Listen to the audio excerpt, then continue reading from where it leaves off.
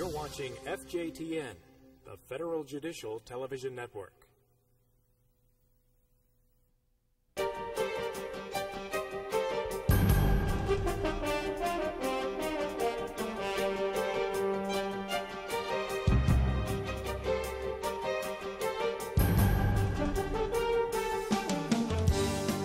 The Federal Judicial Center presents Supreme Court 1998-99, The Term in Review, an FJTN program for judges, staff attorneys, and law clerks. Now from the television studios of the Federal Judicial Center in Washington, D.C., your moderator, Russell Wheeler. Hello, and welcome to the Federal Judicial Center's annual review of the just completed term of the United States Supreme Court. The court adjourned on June 23rd, the earliest adjournment date in several decades, and continued its recent trend of deciding a relatively few number of cases, 75 this term. We'll review 45 of the 75 cases, plus one per curiam decision, with help from our board, our Judicial Education Committees, Center Director Ria Zobel, and of course our faculty. We've selected cases we think will show up in the pleadings, briefs, and motions submitted to you. We've also prepared somewhat longer analyses of two developments: the block of cases arising under the 1990 Americans with Disabilities Act, and what is now the trilogy of decisions on the federal trial judge's gatekeeping role with respect to expert testimony. Our review is in three parts, each about 40 minutes long. Your written materials have summaries of the cases we'll discuss, in the order we'll discuss them, and brief bios of the law professors who will be describing and commenting on the cases. They are well qualified not only to summarize the court's work, but also to provide different perspectives on this term's holdings. With that, let's turn to four cases involving the First and 14th Amendment. Joining us to discuss them are Tracy Macklin of Boston University School of Law, Susanna Sherry of the University of Minnesota Law School, and Jordan Steiker of the University of Texas School of Law. Susanna, this was not a big term for First Amendment cases, but we had an important commercial speech case involving broadcasters in New Orleans who were filed suit against the federal enforcement of a ban on advertising casino gambling, and the court agreed with them. Yes, it did. This was a good news, bad news sort of a case for First Amendment law. The good news is they didn't change any prior doctrine. The bad news is they didn't clarify any prior doctrine either, so the commercial speech area is in some disarray. In this case, federal law prohibited the advertising of casinos, even in states where the casinos themselves were legal, but the ban was riddled with exceptions. There were exceptions for tribal casinos and state-run casinos and lotteries and charitable casinos and on and on. And given all those exceptions, the court decided that it didn't even meet the minimal central Hudson test. That is, it did not materially advance a substantial government purpose. Susanna, what about Posadas? The court there had said that the greater power to abolish casino gambling altogether included the lesser power to regulate this kind of commercial speech. Does that survive this?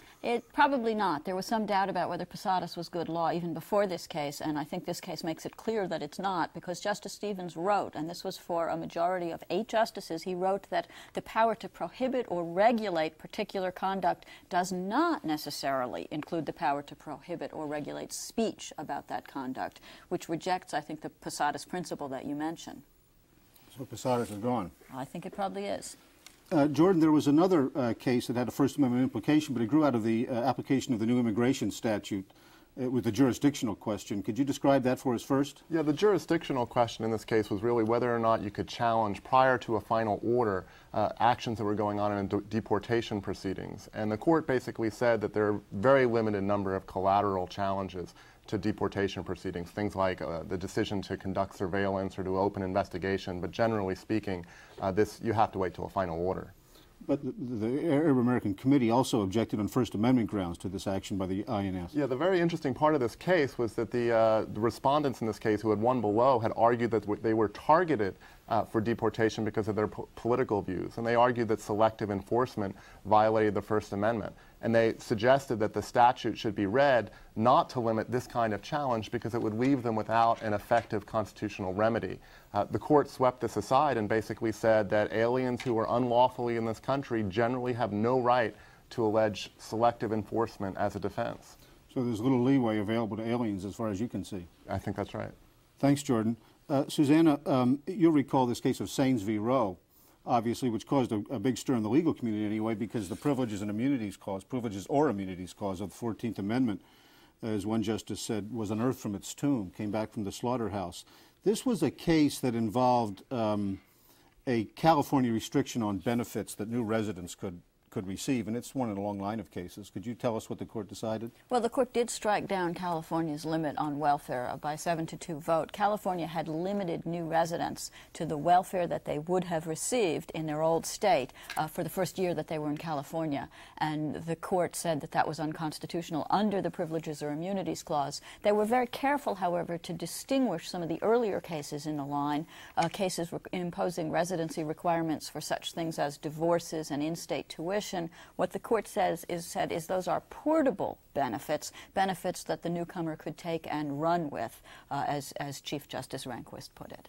But the Chief Justice said he thought trial judges are going to have a tough time applying this portability, unportability test to benefits that states provide. I think that he is correct, that it's going to be very difficult. The court didn't give much guidance in distinguishing between in-state tuition and welfare, for example, and I think that other than the things that they explicitly distinguished, there are going to be a lot of challenges to various residency requirements now. Well, we'll be watching that. Susanna, do you really think this case should be reviewed as a significant revival of the 14th Amendment's Privileges or Immunities Clause? I think it has to be significant. It's the first time that the court cited the Privileges or Immunities Clause since the Slaughterhouse case in 1873, and so I think they're giving the green light to lower courts to use the clause, although again they did not exactly tell us what was in the clause. Well, we'll watch what happens.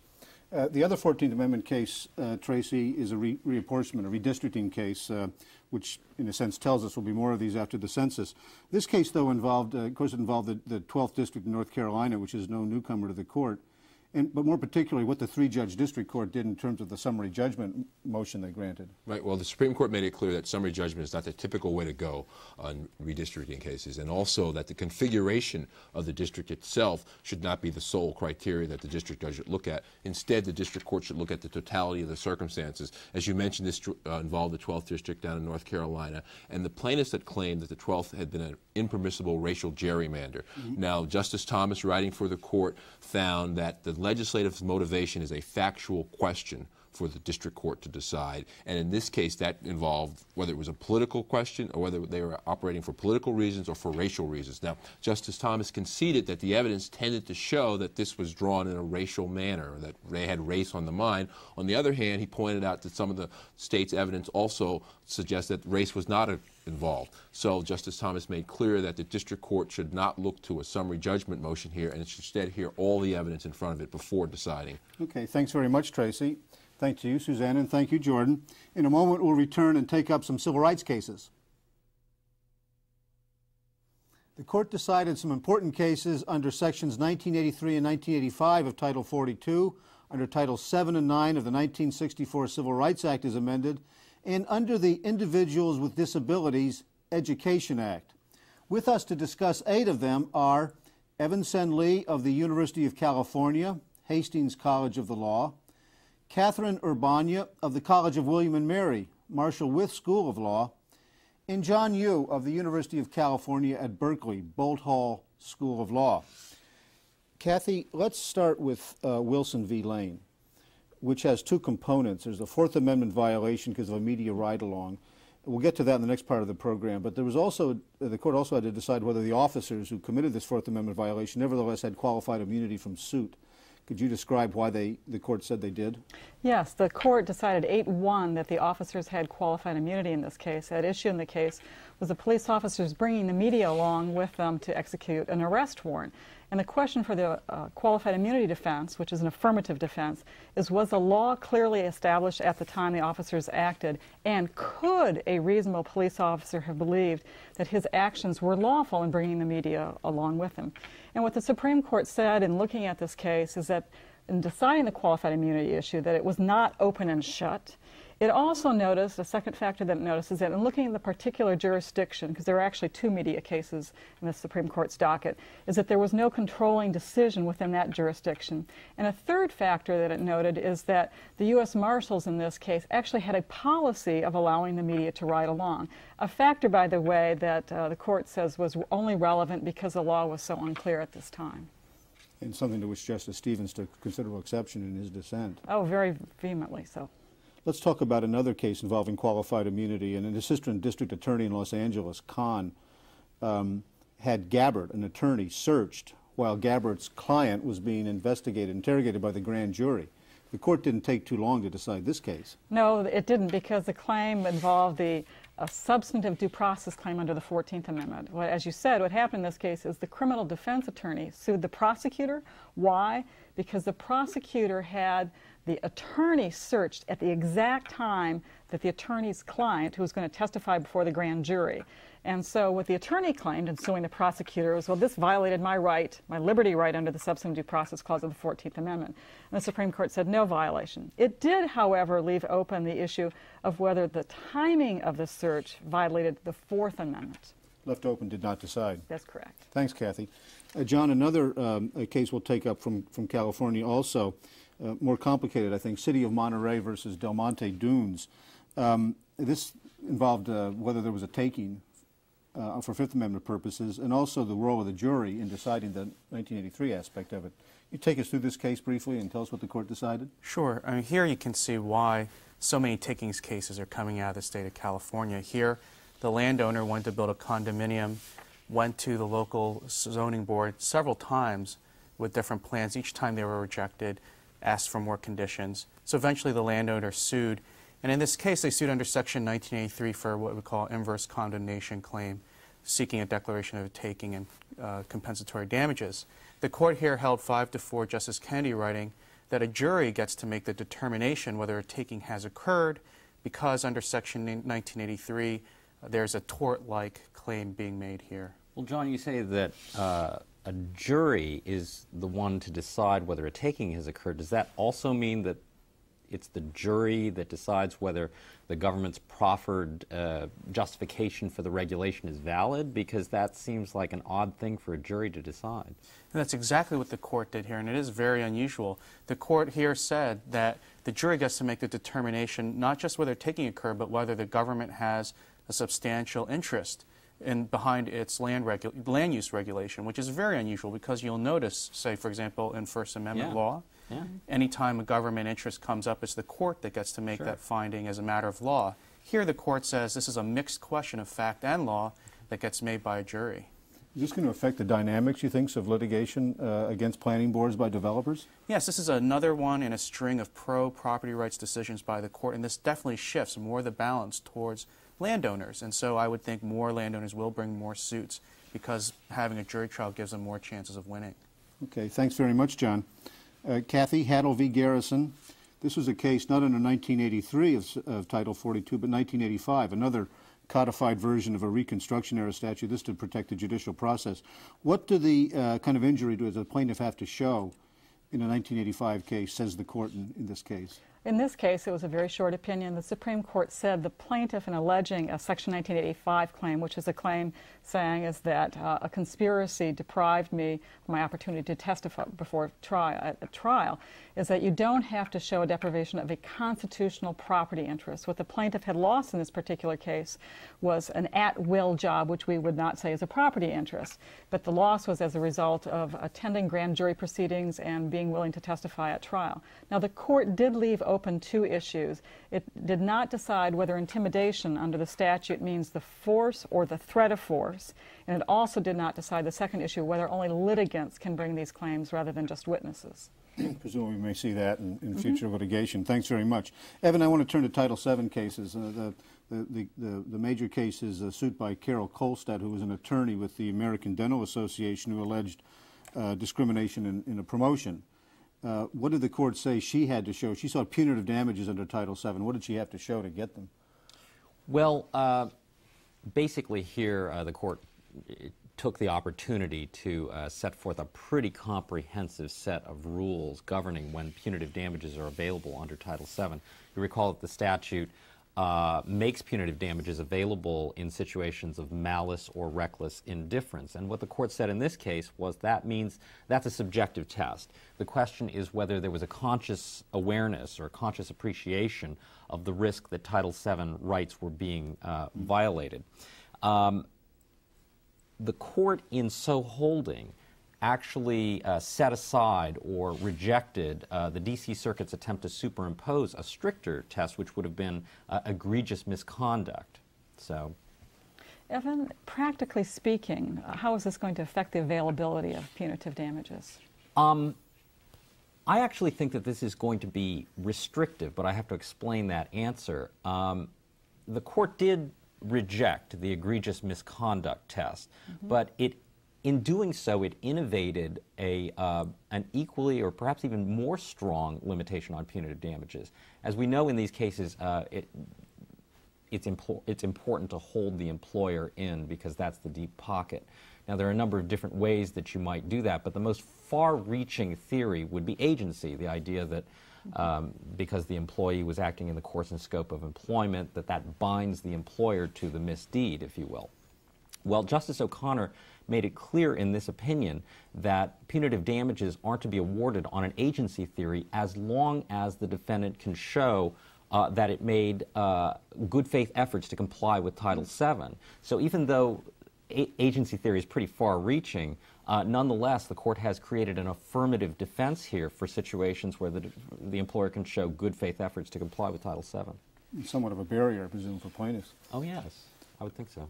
Another Title VII case involving not here punitive damages, but compensatory damages involved a suit by Gibson against West, the Secretary of Veterans Affairs. Very briefly, how did the court resolve this circuit split? Well, it's cut and dried. Even though it was 5-4, the court determined that the EEOC does have the power to award compensatory damages against federal agencies. The court said sovereign immunity wasn't a problem. Even though the dissent yes. Claimed it was. Catherine and John, I want to take up two cases that came from school districts.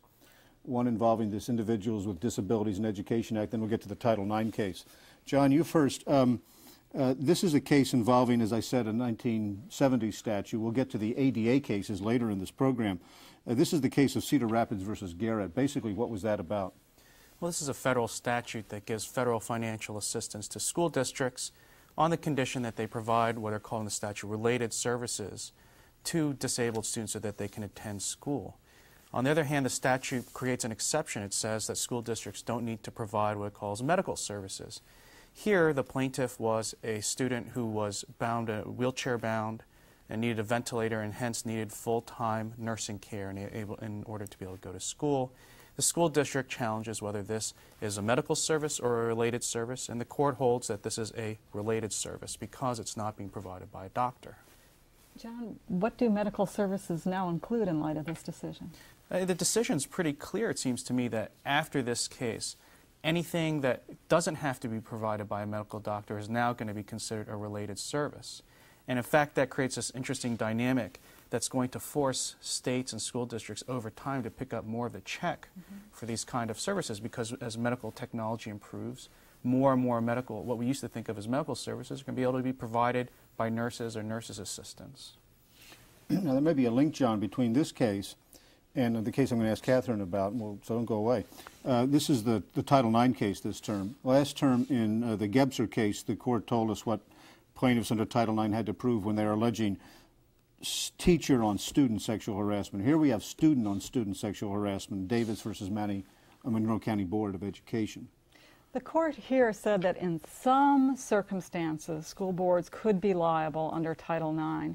And the court basically outlined 4 factors, although it didn't clearly specify these 4. And it said, in looking at them, a plaintiff has to allege that the sexual harassment was severe, pervasive, and objectively unreasonable. That's factor number 1. 2, this harassment has to be of such a nature that deprives the person of educational opportunities. 3, the entity, the school board, has to have actual notice of the sexual harassment. And then 4th, after it has actual notice, it has to be deliberately indifferent to the sexual harassment. What was interesting about this case is what the court decided is that the plaintiff's allegations were sufficient to withstand the motion to dismiss. So what are the facts of the case? Well, in this case, a 5th grader had told her teacher and her mother that one of her classmates had tried to touch her breasts, her genitals, and said that he wanted to get in bed with her. She complained to her mom talked to the teacher, and the mother also talked to the principal in this case. Also, the harassment in this case lasted for many months, and other girls were also sexually harassed. When the mother spoke to the principal, the teacher said, well, why is only your daughter complaining? And the principal promised to get a little tougher on the harasser in the situation. Well, eventually the alleged harasser pleads guilty to sexual battery, and in addition, the court notices that the entity, the school, had no policy on peer harassment. So in light of all of these facts, the court said this was sufficient to withstand the motion to dismiss. But the court added a very important gloss. It said we must consider the constellation of surrounding circumstances when we decide whether there really was actionable sexual harassment. Well, now, constellation, does that mean that this is a totality of the circumstances test? And if so, does that mean all these cases have to go to trial? Well, it certainly does sound like a totality of circumstances test, because the court also made it very clear in light of the 4 factors is that we have to give school boards flexibility in how they respond, and the conduct has to be clearly unreasonable. Now, the court did say, though, that motions to dismiss and motions for summary judgment will pass because of its very heightened standard that it's created. Okay. In this case, there was a dissent by Justice Kennedy, which was longer than the majority opinion. It was. Yeah, and in that dissent, he tried to draw some parallels with the case I discussed about the IDEA statute. What did you think of that? Well, I thought the parallel was very well drawn. It shows the conflicts that schools may face in these 2 statutes. For example, under the Title IX standard, the school has to have actual notice of the harassment and then be deliberately indifferent to it. Well, if the school has actual notice of the harasser, and it has to be a pretty significant harassment, the school then may actually have notice that the harasser, not the victim, is subject to protection under the Individuals with Disabilities in Education Act. And as a result, the harasser may be an emotionally disabled student, and as a result of that, the school may not be able to actually discipline the student in the way that it might like. But the court, in summary, did make it very clear, the majority, is that this is a hard case to prove under Title IX. Well, the dissent predicted a wave of litigation. It did. Well, we'll watch what happens. Thanks very much, Kathy. Thank you, John, and thanks, Evan.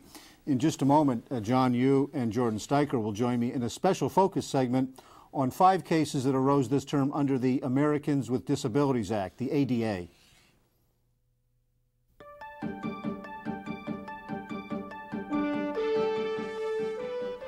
The court this year undertook to resolve some of the major questions that have emerged about the 1990 Americans with Disabilities Act, as applied directly and in conjunction with other statutes. The Act figured prominently in 6 of this term's cases. We'll focus on 3 of them and mention 2 others briefly. The 3 cases likely to have the greatest impact on federal judicial dockets are Sutton v. United Airlines, Albertsons v. Kirkenberg, and Murphy v. United Parcel Service. These cases involved ADA provisions that make it illegal for an employer to discriminate against a qualified person with a disability. The ADA defines disability with respect to an individual as a physical or mental impairment that substantially limits one or more of the major life activities of such individual, B, a record of such an impairment, or C, being regarded as having such an impairment. But the statute itself does not answer this key question. In determining whether a person is disabled, should the trial court consider the effect of medications or devices that can mitigate or correct the person's impairment? Yes, said the court in Sutton, Albertsons, and Murphy. We'll discuss the holdings in these cases, then turn to Center Director Rhea W. Zabel for her thoughts on the practical issues judges may face in light of them. With us to begin this segment are Jordan Steiker of the University of Texas and John Yu of the University of California, Bolt Hall School of Law. John, the Sutton case appears to be the lead case, at least in the definitional matter. Who were the plaintiffs in this case, and why did they bring suit, and what did the court say? These were the twins who wanted to fly the friendly skies. Twin sisters who both applied to be airline pilots with United Airlines. but they couldn't meet United Airlines' standard for eyesight vision without the use of corrected lenses. With corrective lenses, they could have met the standard. And the reason why they were rejected, according to the court, quite properly, is because the court says that under the ADA, a district court is to evaluate whether someone is disabled in light of the corrective measures that are undertaken or medical treatments that ameliorate their condition. And the court gave 3 reasons for this. First, the ADA is written in the present tense. A disability is defined as something that substantially impairs, present tense, major life activity. And because it's in the present tense, you look at the person as they are now with the corrective measures. Second, the court says that the ADA requires an individualized inquiry into each case, so that each person who files suit under the ADA must be taken as a whole in the context of their corrective treatments. And third, and most importantly to the court, was the fact that the ADA in its text states Congress's belief that only 43 million Americans are to be considered disabled. And the court found that to be inconsistent with the idea that something like eyesight, which about half of all Americans require corrective lenses to see properly, could be considered a disability. Instead, the court said something that's not so easily remediable can only be considered a disability. It come within the 43 million definition. Right. Jordan, the sisters also sued under this third prong of the definition, the regarded as disabled prong. They claim United regarded them as disabled. Explain that provision, would you, and how the court came out on that? Yeah, this provision focuses on what the employer believes about the abilities of the employee. And here, the court basically said that because the fact that the employer believed that they couldn't function in a particular job didn't mean that the employer regarded them as disabled generally for the purposes of the ADA. And the court assumed, without at the same time criticizing the notion, that working might be a major life activity for the purposes of the ADA. But the court basically said that the fact that you can't perform a particular job, here a global airline pilot, doesn't mean that you're regarded as substantially limited if you can serve in some other kind of position, such as a regional pilot or a pilot instructor. The court here was clearly concerned that a contrary reading would have meant that everyone would be regarded as disabled if the employer thought that they couldn't perform a particular job. Narrow it down to that. Thanks very much. We said, John, another case is Albertsons versus Kirkenberg. Kirkenberg was a truck driver with monocular vision. His brain evidently compensated for it, but he failed a Department of Transportation eye test that Albertson has set up as its test. How did the court come out here? The court essentially said that when an employer uses or adopts a federal safety regulation as its own job qualification, that the employer then, when the defendant in an ADA suit, doesn't need to justify why it used that regulation, because it's the product of an administrative agency process that has already resulted in a considered judgment.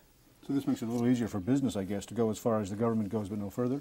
Yes, it's very much like the sexual harassment cases from last term. Here the court has created a safe harbor rule for businesses, and it would be very surprising to see businesses go outside it, because then they will have to defend their own job qualifications in court with statistical studies and so on. Instead, within the safe harbor rule, they just rely on the federal government's regulations. Thanks, John. Jordan, very briefly, could you tell us about the last case, Murphy versus UPS? This was a case of somebody with hypertension. What did the court add to the Sutton decision here? Yeah, they really do follow Sutton and basically say that, again, the regarded as position requires that you be limited more than just in a particular job, but a whole class of jobs. Thanks very much. Thank you, John, as well. In these cases, the court emphasized that resolution of discrimination issues under the ADA depends largely on the specific circumstances of the plaintiff. The court said the same thing in Olmstead versus LC, where it held states are required to place persons with mental disabilities in community settings rather than in institutions, depending on the circumstances. These circumstances, of course, are the subject of litigation. And so we turn to Center Director Rhea Zobel, who has been a federal district judge in Massachusetts since 1979, for her thoughts on how the holdings in these cases might play out in practical terms in litigation before federal trial judges. Let's go to that interview now. Welcome, Judge Zobel. Thank you. I want to ask you first, in light of this trilogy of decisions, Sutton, Murphy, Albertson, and the ruling that courts must take into account in determining disability the effect of ameliorative conditions or mitigating devices. What's going to be the practical impact of that, do you think, in the trial courts? Well, I think the immediate impact will be a flurry of summary judgment motions, and many of them are likely to be granted, particularly the obvious ones like the plaintiff with eyeglasses, or the other cases where the plaintiff with some mitigating device clearly can do most of life's activities and is therefore not disabled. Do you see summary judgment as the method of preferred method throughout, do you think? I do not think so. I think that both these decisions and indeed the history of these cases suggest that they are in fact very much individualized to a plaintiff. If you look at the cases that the Supreme Court cited to show the split in the circuits, in almost all of them, the district court had granted summary judgment, in part because it read the statute as the Supreme Court now does, but in part because it obviously saw no issues of fact. The courts of appeal reversed, not only because they read the statute differently, but also because in a number of these cases, they discerned unresolved issues of fact that the district court hadn't seen. So now the ground rules, anyway, are clearer both for the district court and the Court of Appeals. I think that's right. It is clear now what the definition of disability is, and that you have to consider this with reference to the mitigating devices, medicines, or whatever, and that in the end it is a highly individualized and fact-intensive inquiry. Could you say a little bit more about what you think the nature of this intense, individualized look is going to constitute in the trial courts? Well, the court in several of these cases gives examples of the sort of thing that I mean. In Sutton, for example, Justice O'Connor refers to the person who uses prosthetic devices or a wheelchair, and she points out that although they assist the person to walk and thus be able to function in society, they may yet be disabled because they can't walk well enough. In Murphy, the plaintiff takes medication for hypertension, and yet the court points out that sometimes the medication itself imposes limitations, sometimes by virtue of negative side effects, and sometimes the medication doesn't do the job in full and the person remains disabled despite the medication. So it's that kind of inquiry. How's that going to play out, do you think, in the real world of the trial courts? I think what it means is that a plaintiff is going to have to be given an opportunity at trial, because this can't be done in the context of summary judgment, to develop the entirety of her condition. What the condition is, what medications there are to ameliorate the condition, what the possible negative effects of the medication are, or the device may be, that imposes its own limitations, and what adjustments the plaintiff may have to make to the medication or device. Give us another example, if you would, of the effect of this, these statutes as interpreted in the district court as these cases come up.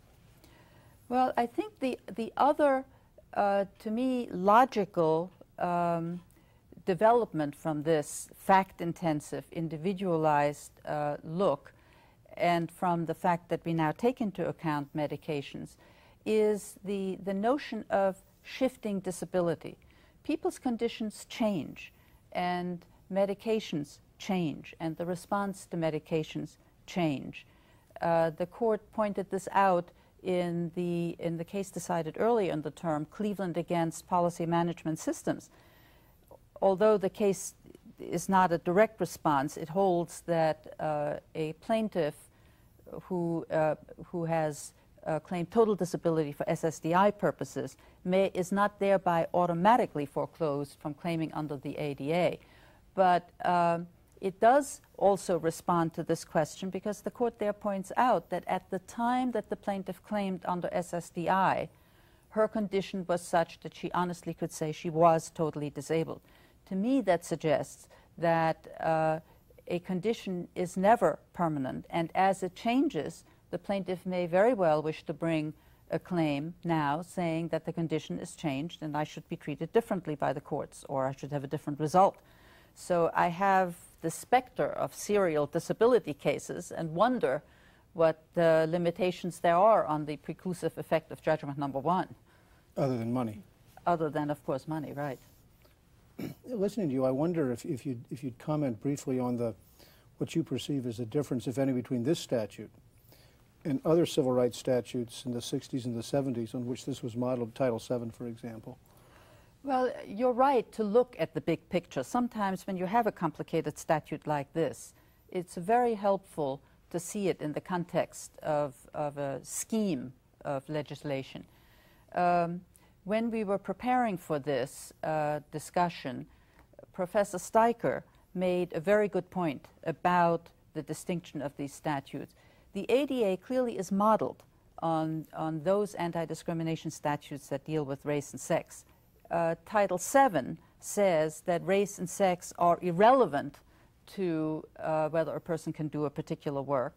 The ADA acknowledges that it is economically rational for an employer to want to know what the physical and mental limitations may be on a particular employee and how that would affect the ability of that employee to do the work. Whereas Title VII does a comparative look.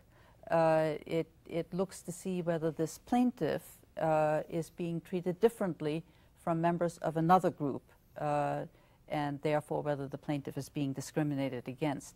The ADA, on the other hand, looks at a norm, at an average, at, if you will, an able condition, and then asks, to what extent does this plaintiff depart from? To what extent is this plaintiff different from that norm? And what does the ADA say the norm is? Well, that's the hooker. It doesn't. And I think what is going to have to happen is that particularly the district courts will have to determine what that norm is on a case-by-case basis. Which takes us back to the individualized nature of the inquiry in each of these cases. Absolutely. Judge Zabel, thanks very much for coming by. My pleasure.